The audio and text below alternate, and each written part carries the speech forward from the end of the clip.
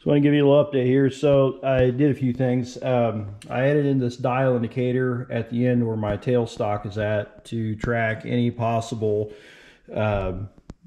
movement on my x-axis of the tailstock. And I don't know if I covered it earlier, but one thing that I do with barrels when I have to manipulate them and I don't have a outboard spider to use, I'll take a piece of number 4 copper ground wire and I'll bend it around the threads. This does a few things. It protects the threads, first of all, and secondly, it gives me the ability to manipulate the barrel in any direction that I need to manipulate it to, you know, square the muzzle or whatever else. So what we're going to do now, we run 2 cuts here.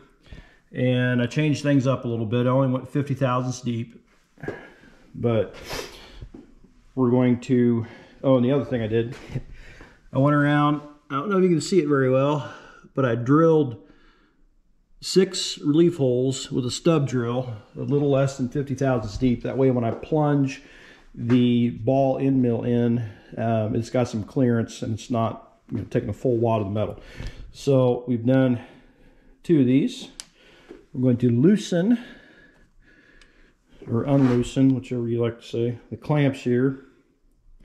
And we're going to rotate 60 degrees. So if you notice, I'm at 330. So I'm going to go back to my start position at 30. You see we're rotating around here. So that's 0.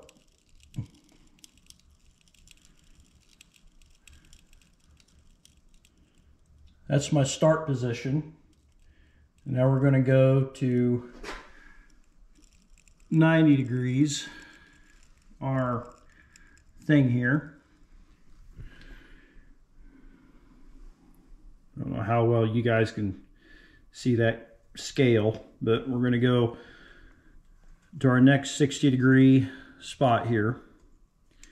And as you rotate this around, you're going to come to your degree graduation. You need to find where the full number hits here. So we're going to hit on 2 on the 0. See that there? So that tells me that I am lined up. So we're going to lock it.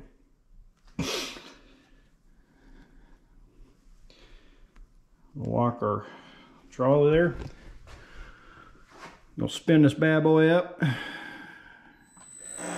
Okay, we are running at approximately 1300 RPMs, and I don't know what my surface feet per minute is. I'm not quite that smart, but it takes me about 15 minutes to do 1 pass, and I'm doing 3 passes at 15 thousandths, and then I do a climb mill pass at 5 thousandths to give me that good finish, and that gives me my 50 thousandths total depth. So probably gonna have to do this while I hold the camera, but we're gonna put some oil on. I'm using some Viper's Venom. It's a good, high quality, high sulfur cutting oil. I've got my scale here, it's set to 0. Okay, and we're going to go up 15,000. You're going to hear the mill bit kick in.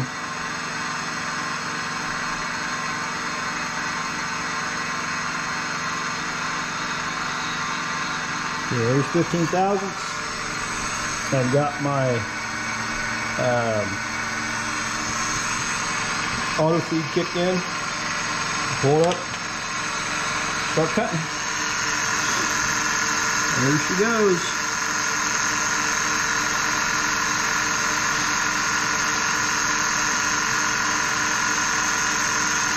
So I got a machinist jack, 2 wood wedges there to help with damping vibration and all that.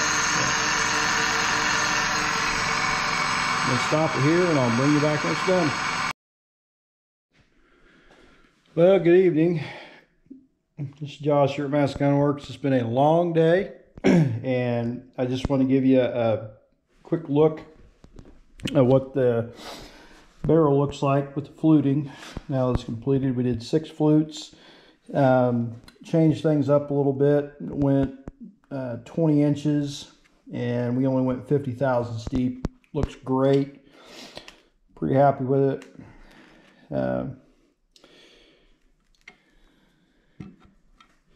I'm going to do the bolt another day, probably tomorrow.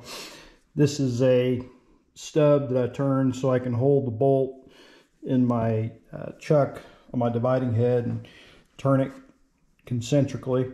I had to put this in here and then hold the bolt in a 4-jaw chuck and then take some skin passes to get it running concentric. We were about 40 thousandths out of concentricity from the threads to the center axis of the bolt, so it's pretty significant. But yep, there it is. So when I get this project completed, we need to mount it in this stock right here. Is the one that the owner provided, and let's see, I still got to flute the bolt, and then we'll be Cerakoting this in flat dark earth. So I'm gonna go in, eat some supper, and go to bed. But when I get this all finished up, I will do a walk around of it and just kind of show you everything that we did. So hope you all have enjoyed this process so far, and hope you enjoy the finished product.